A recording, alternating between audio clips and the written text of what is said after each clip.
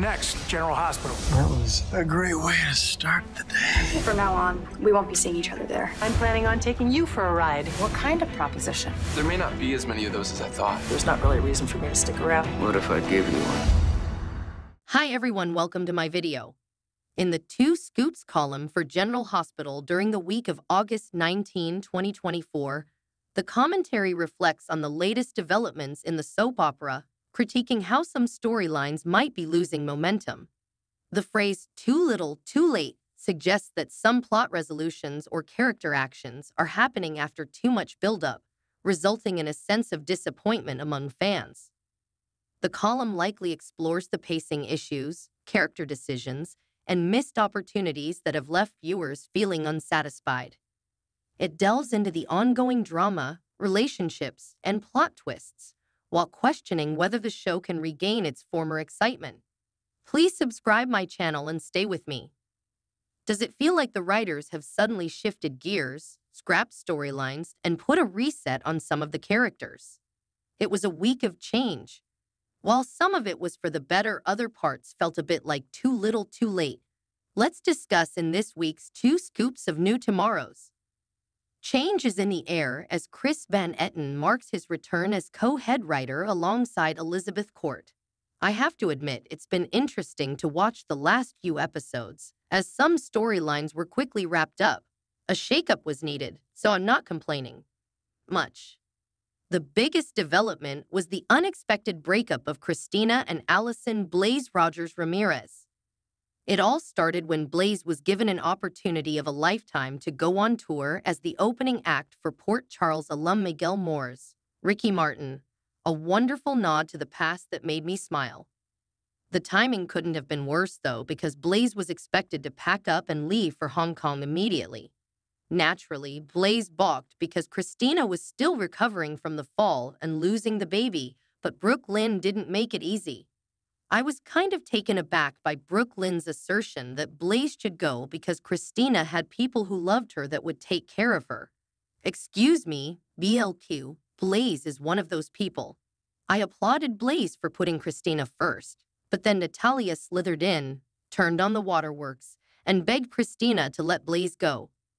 Christina agreed because Christina is currently mired in grief, anger, regret, and revenge. There's no room for romantic love in that toxic mix. I'm going to miss Jacqueline Grace Lopez, but I'm quite annoyed that we are stuck with Natalia. Nothing against Eva LaRue. She's a wonderful actress, and I dearly loved her since her days on All My Children, but Natalia is not a nice person. In fact, she's a pretty vile human being. She justifies her hateful views by blaming it on her upbringing, yet she makes no real effort to open her mind and her heart. Her attitude seems to be, accept me as I am, even though I don't accept you. I also felt that Natalia was emotionally abusive and manipulative during most of her interactions with Blaze. Natalia cared more about Blaze's career than she did her own daughter's happiness.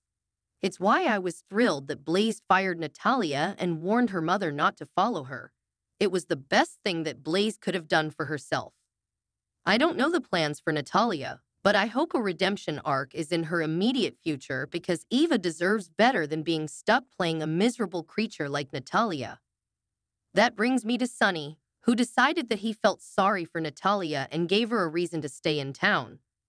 Bad Sonny. He set her up as CFO of Deception, overseeing his investment in the cosmetics company. I loved that Lois called him out on his real motivation for the stipulation.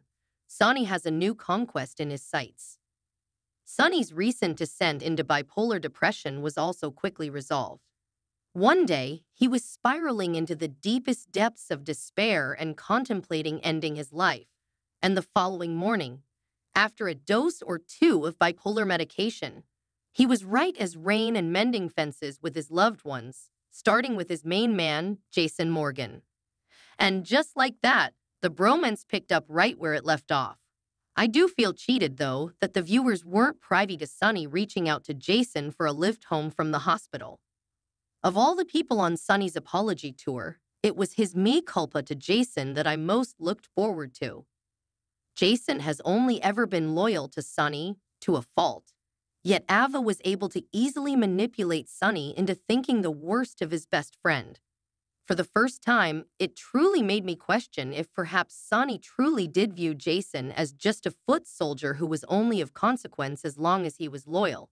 The accusation had been bandied about for years by several people, but I always dismissed it, in part because it was never really tested like it was this time around. When Jason resurfaced, and it was revealed that he'd been working for the FBI, Sonny immediately assumed the worst. Thanks for being with me for so long. See you again in the next video.